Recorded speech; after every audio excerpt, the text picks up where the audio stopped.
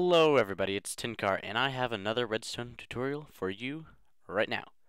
So, this uses, I don't know who actually figured out the glitch, but it uses a metadata glitch that you can use to confuse a block into having a different identity. So let's take a look at this. You have a cauldron here, you use it, and that was pretty wacky, but in fact it did refill it. And we can do that again. I just want to make sure that the arrow isn't there. You might have to go back there periodically and pick up that arrow, but let's do that again.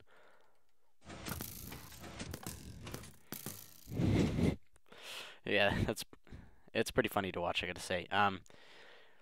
This gold pressure plate is actually necessary because it I don't even know, it's part of the metadata glitch, but yes, so that is the machine by itself. So now let's take a look at the redstone behind this thing. So as you can see, it's not the most compact thing, and I sort of was like, I was sort of winging it when I built this. But it gets the point across. It works. It refills a cauldron, and it works in survival too. I could show you that, but I just don't want to fall off here. Alright, so let's get building this thing. And like I said, I just sort of improvised on this one, so I might have to take a few looks over there to make sure I am building it right. So first off, you want a place to put your cauldron. So we're going to put ours right here and take a comparator out of that. And then you want to go one back from where you put the cauldron and take another comparator out of that. So you want this comparator to go into a block with a repeater, into a block with a repeater, and these have to be on 2 ticks each. I think that's right. Alright. And you want this one to go into a block with a sticky piston on the face of that, like so. So now, you want this going into a block there,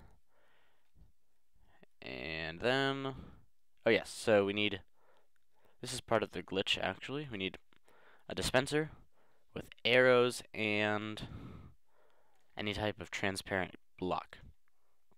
I think glass is the best one. I'm not sure if other ones like glowstone and stuff work, but we're just gonna go with glass for now. So let's get that dispenser down there. Oh my god. There we go. Glass on top. And now we want to toss some arrows into here and fire, let's say, it depends on how much you want your cauldron to be filled, but I'm going to fire 1, 2, 3 arrows into that glass block, and that will put this all the way up to the 3rd level of fullness, which is all the way full. Any more and it'll just turn it into a block that's like that the game doesn't recognize. Any less and it won't be full. So now let me check my I gotta check my own design. Alright. Oh yes, so we want this to have a repeater coming out, and then that to redstone into a repeater here, I think.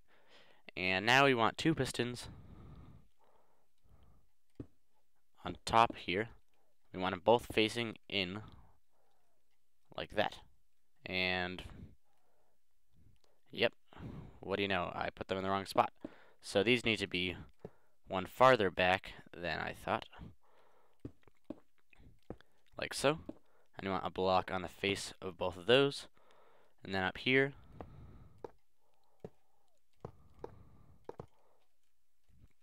you want a dispenser facing downwards.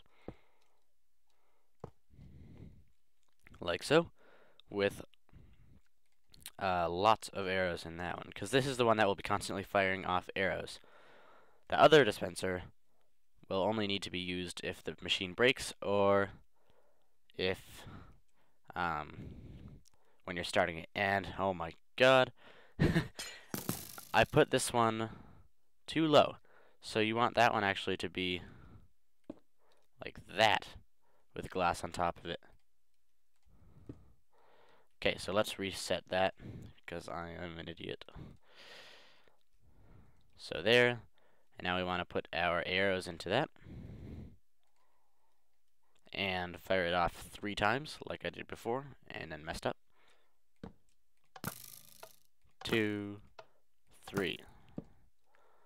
Alright, so that is good. Now you'll see this cauldron will be over that block with the arrows. I want to fill that in so the arrows don't slide out. You also want to fill this in, because when the piston pulls back and forth, it can dislodge the arrows, and that will break the machine. So, now we want this piston to constantly be powered. So we'll toss this there, like so. And now we want this piston up here to go off a few seconds after this one. So we'll do that. Redstone, redstone. Like so. So that one's off. And then yep, so we want redstone running into this block so it'll power the dispenser, firing the arrow, and then swap these pistons. So we're going to go down one more. Let's take a look at the other one. Ah, I see. I messed up a tad. We actually want this torch on top of this block. It'll do the same thing, but it just gives us a variable delay on that. So I'm going to go around here. Repeater with 4 ticks. And then... ah, yes. It's all coming back to me. Like that. And this is going to be the start of a small torch tower.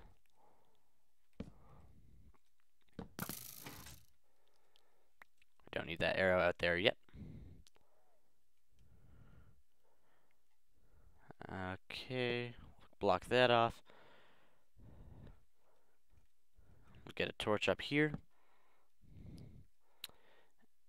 And one more torch, or one more block, in fact. Ah, I also messed this up. I was thinking of an earlier design that I had, one of the prototypes. So we want just 3 blocks straight to this right here. And we want these all on 4 ticks, because this is what's going to allow you to get the gold pressure plate in your hotbar ready to go. So now we want to put some water into lay cauldron. Okay, looks like it's ready to go. Now we need a block there. Let's get our pressure plate. And this may or may not work, because it is a glitch. But once you get it calibrated, like as in if you've built it correctly, it will work almost every time. So there we go. And it does actually destroy all the bits for you, and you just go in there, collect them. And that is it. So actually, before I do the outro thing, you might have noticed when that goes back, you have 12 ticks, I think, or probably more, like 15 ticks to get your pressure plate here. So what I do is I empty that, and then I get the pressure plate, golden pressure plate, has to be golden, in my hotbar, and I hold right click there. So when that piston pulls, I'll show that one more time. So when that piston pulls, I have the pressure plate there right away. Otherwise, you might mess up the timing, and that will break the machine. If it does break, all you need to do is destroy this, and then refill it manually with a bucket, and then it should work again, and also clear out any extra arrows. And also, more troubleshooting, if you get a block that looks like if you get a block that looks like this. Oh, never mind. That works perfectly. But sometimes you'll have something wrong with the machine, and this will turn out as a pink and black checkered sort of alpha block. I don't really know what to call it, but in that case, you just destroy it, put it back out here, refill it like you would normally to fix the machine. So that is the automatic Cauldron refiller. It will infinitely refill your cauldron without taking any water, and all the arrows you can just retrieve and pop them right back in the dispenser and go on your merry way. So thank you for watching. This was TinCart with another great redstone tutorial. Make sure you head over to my channel and check out the other cool stuff I've got going on over there.